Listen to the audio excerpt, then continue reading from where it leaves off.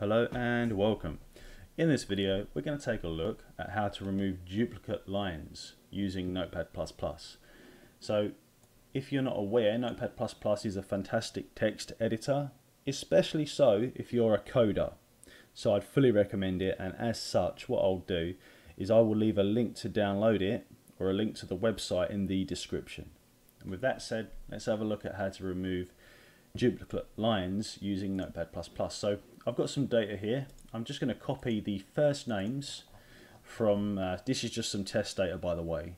So I'm just going to copy the first names from the employees table. And I know for a fact that we've got some duplicates in here. So let's load up Notepad++. I'm going to paste it in. So what I can tell you is there's 3 duplicates here. I know that because actually I've used Excel. So if you've got Excel, you could do the same thing. You know, you just paste the values in. We've got 40 rows, data, remove duplicates. Okay, we found 3 duplicates. We've now got 37 values. Now, the problem is not everybody has Microsoft Excel, right? And so if you don't have Microsoft Excel, if you don't have Microsoft Office, but you do have Notepad++, this is how you do it.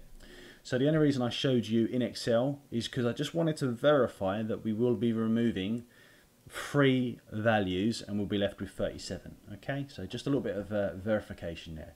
So what you want to do is you don't even have to select the data. Okay, it's just gonna operate this action on the lines within the text file. So what we're going to do is we're going to go to Edit. We're going to go highlight line operations. And then let's see if I can find it. Okay, remove duplicate lines. It's the second item on the menu. So let's remove duplicate lines.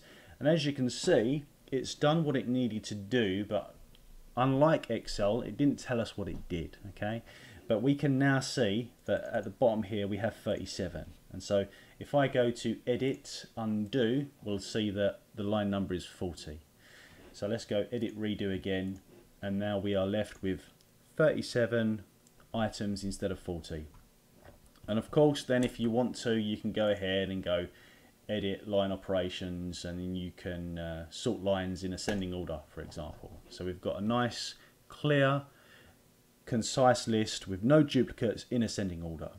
This is the sort of thing, because I work with data quite often, this is the sort of thing I use all the time. I think it could come in useful for you guys too. So if you did find it useful, go ahead and hit that like button for me. It really helps the YouTube algorithm.